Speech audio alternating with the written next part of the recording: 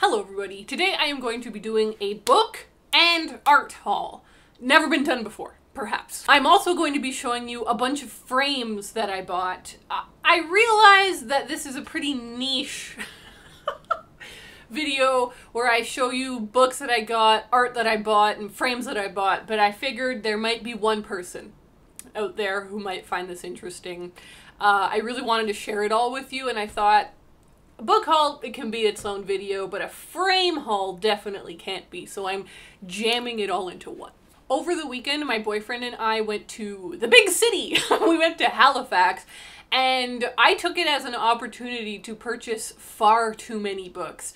But I also took it as an opportunity to visit a really big value village where I was able to buy a bunch of frames because a couple weeks prior I went crazy buying art online. I have not been sleeping. I don't really sleep anymore. And so I shouldn't admit this, but I just do a lot of online shopping at night. I have basically become the character in My Year of Rest and Relaxation who like wakes up and suddenly she bought things she didn't really remember buying.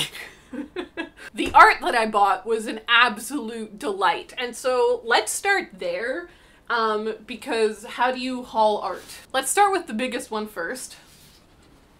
Wow. Okay, this is exciting. This is a Monet. Can you even hear me? This is one of my favorite Monets, and I just loved the color so much. It was a print I really wanted to have, and I wanted it to be giant.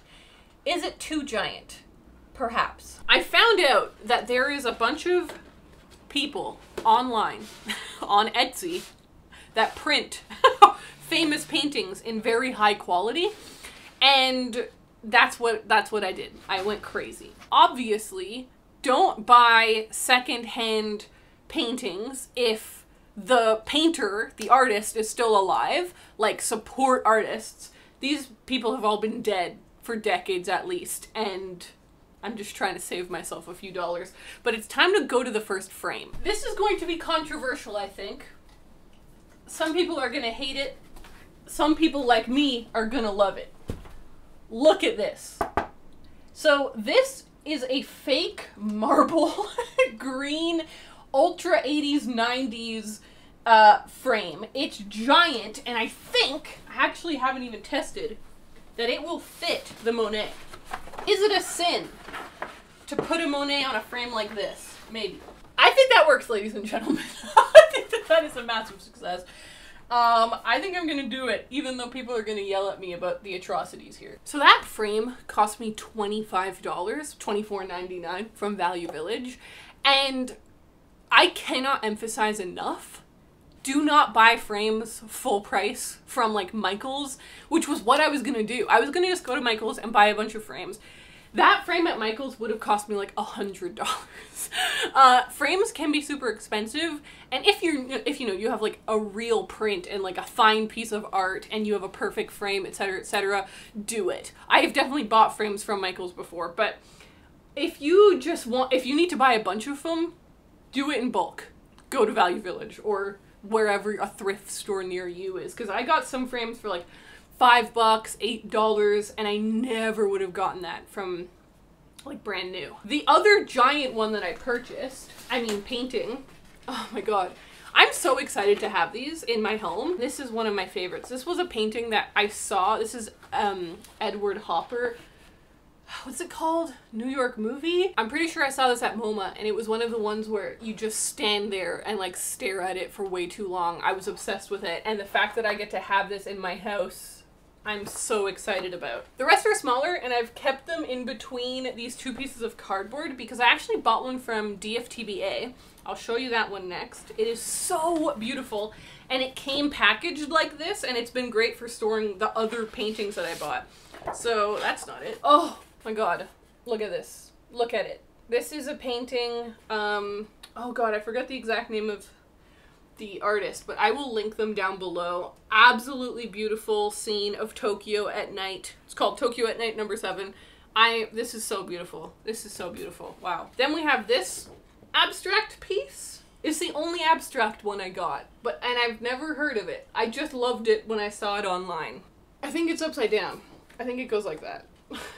I then bought this. Oh, this color is so vibrant. I think this is going to look so beautiful in a little frame. And then I have a couple more hoppers. This one, which one, what is this called? 7 a.m. made me so happy. And then, okay, the next two are really cool. This is another Edward hopper. I think it's called Rooms by the Sea. I'm gonna put the name of everything down below. But this guy is so beautiful. I was obsessed with it. I was like, okay, I for sure have to buy it. I was looking at Google Images of it when I saw this painting by Koch, which is a little dusty right now. But my boyfriend got this for me because I couldn't find where to buy it online. I will put the link below. But these were paintings he did inspired by Edward Hopper. And so I absolutely want to hang these together. I think that that will be so amazing. All right, there's other paintings that aren't here. Where are they? Apparently I haven't even opened this one yet. Ooh, he came tightly wrapped. Ooh, I don't want to hurt it. Okay, up first we have Woman Ironing, which is astonishing. Oh wow, the sun really came out to show you Woman Ironing. This is from Pablo Picasso's Blue Period, which makes me sound pretentious, but that's just the truth. Picasso is so famous for his abstract stuff, which is cool, but I'm not really a huge fan of it. His earlier stuff though, now I sound like a hipster. Early Picasso's where it's at. And then this one, I have never seen like at a museum or anything. I just saw it on this guy's Etsy and I was like, this is so beautiful. I think it's just called Marriage. And I just thought it was so interesting. These two, this old couple sleeping and like outside the window is spooky. I thought it was awesome. So that's all the art I got, which is so much. It's so much art. I am so excited though. I have never had a house to fill with art before.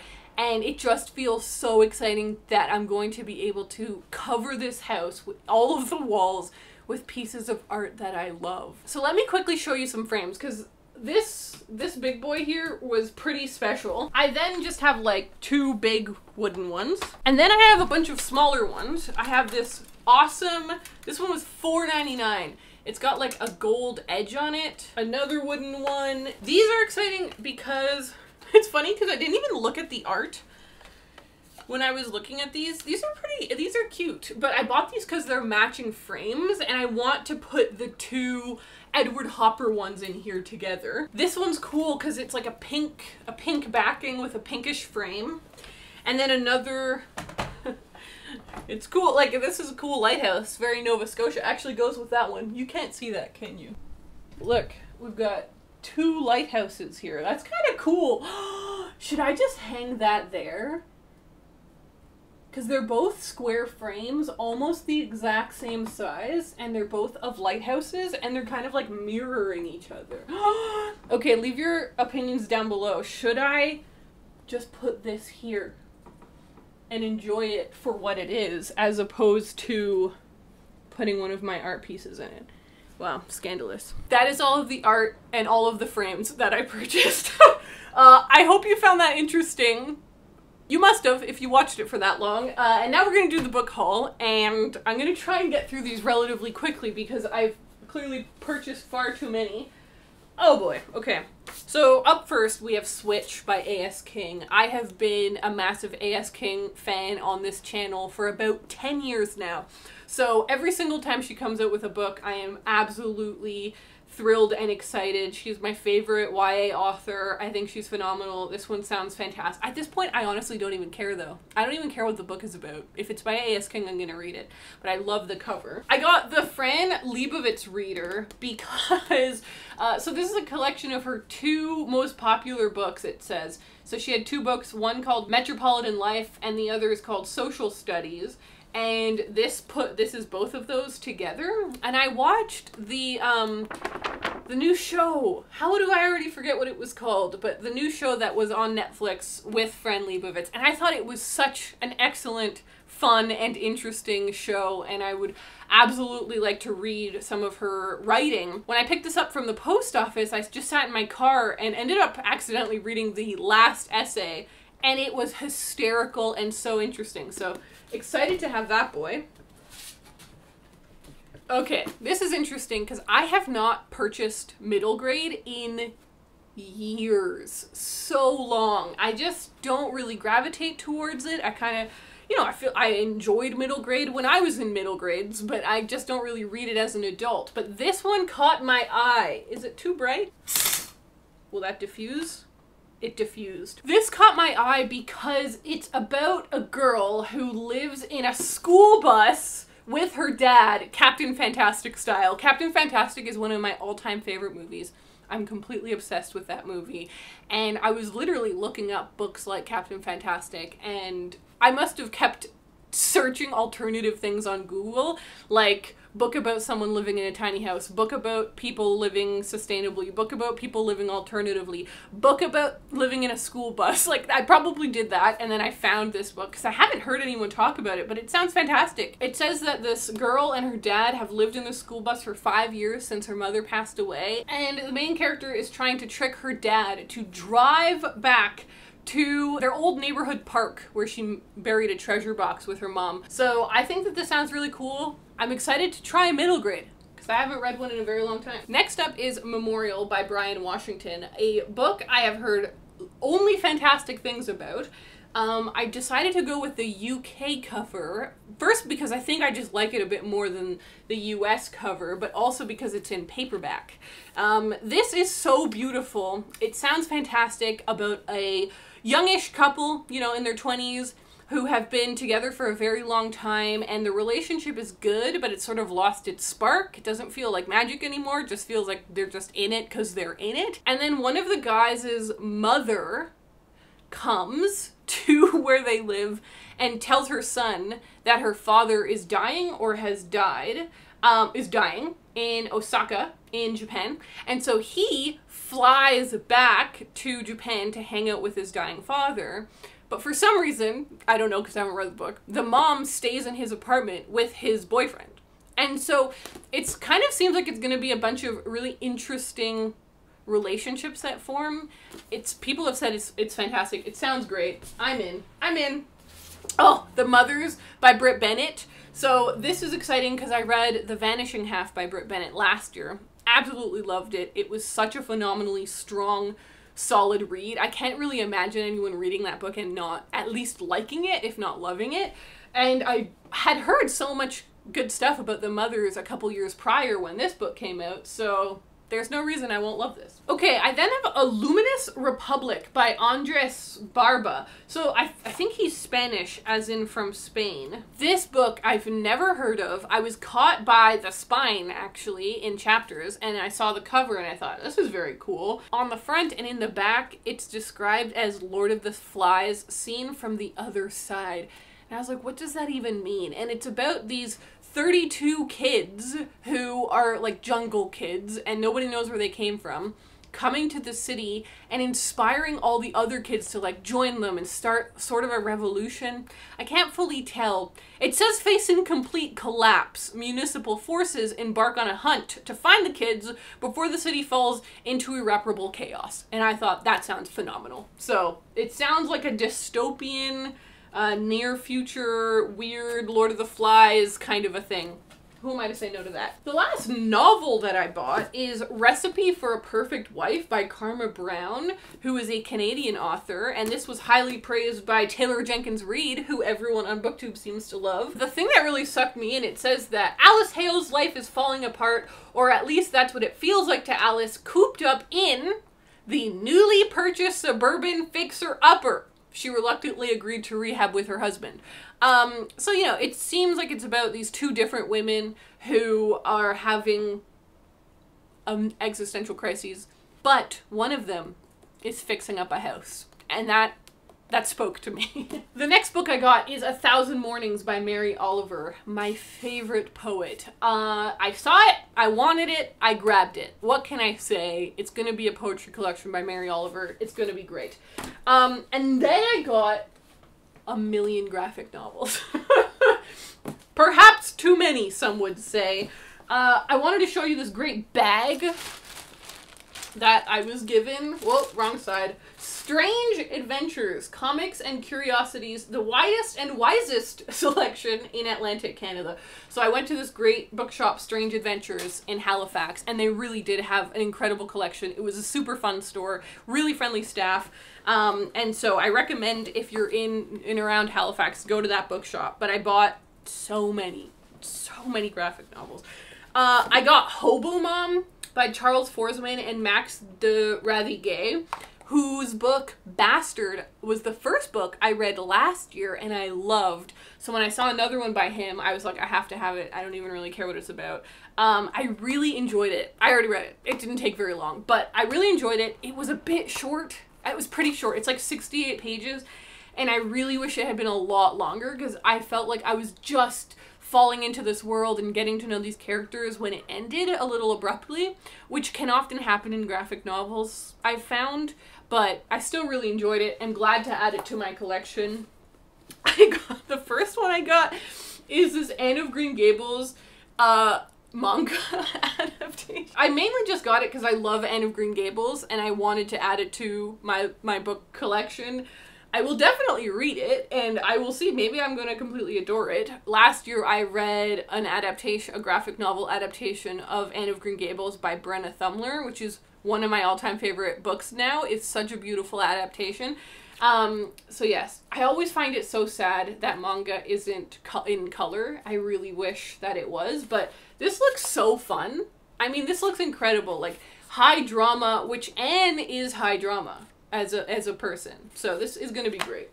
I then got Rust Belt by Sean Knickerbocker, who I've never heard of, but this collection seemed really cool. I actually didn't realize it was an anthology, a collection of his graphic stories, until I read it. And again, I really liked it, but it felt like all the stories were too short, which I said is a thing with graphic novels sometimes. They're like short stories often, and you just like, you get to know everyone, you get to know the world, and then it ends, and I'm like, no! So, if anything, it introduced me to this artist who I'm like now following on Instagram, and I'm excited to see more from.